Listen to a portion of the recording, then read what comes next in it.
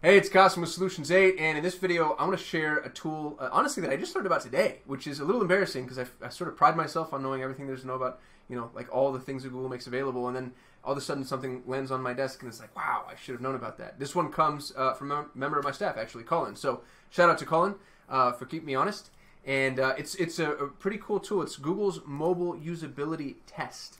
So search.google.com/test.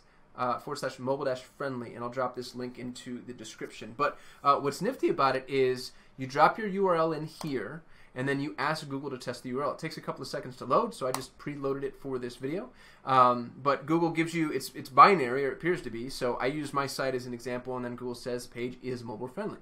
And then it offers a little bit more context as to what Google deems to be mobile friendly. Now, even if you think you have a mobile-friendly site or a responsive site, my strong recommendation is to always go through Google's testing. And the reason I want to do that is because I feel like it just stands to reason that Google's calculation of things like quality score, relevance, ad rank, everything that they're putting into whether or not you show up, how much you pay, how you rank against competitors, all that's based off of their internal tool sets, and it stands to reason that the calculation they're using on one hand would be the exact same calculation they're using elsewhere. As a matter of fact, I would be shocked if it were the opposite. So anytime Google gives you a tool to use, I would begin relying on that, even if you don't agree with their methodology. So the best example I have of that is Google's page speed insights. I know that web developers hate Google's page speed insights, and they scream until they're blue in the face talking about how it's not fair and it doesn't take into consideration latent loading, and that's not actually the speed that a user experiences, because Google's measuring the entire load time, whatever, all but stuff that you barely understand. The problem is that's what Google is using to rank your relevance. So we want to make sure that we're playing inside of their ecosystem. So we want to play by their report card. So hop in, check out what Google has to say about your mobile usability, and then notice this is actually kind of easy to miss. But over here it says page loading issues, and I'm like, that's interesting. So when I view details, it gives me a bunch of stuff that I just need to look into.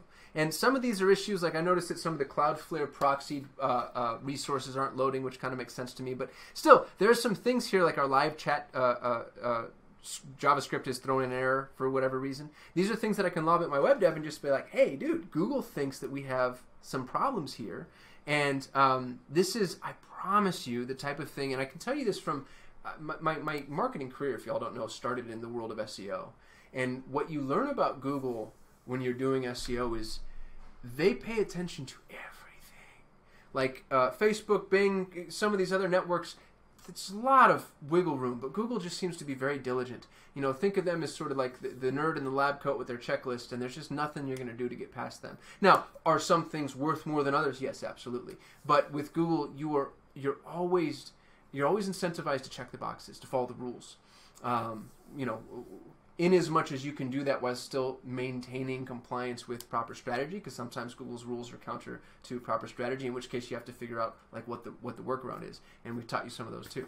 So anyway, kind of cool tool, definitely worth digging into. Hope this was helpful. Thumbs up if you liked the video, comments if you have questions, subscribe if you want to see one every day. Otherwise, I'll see you tomorrow.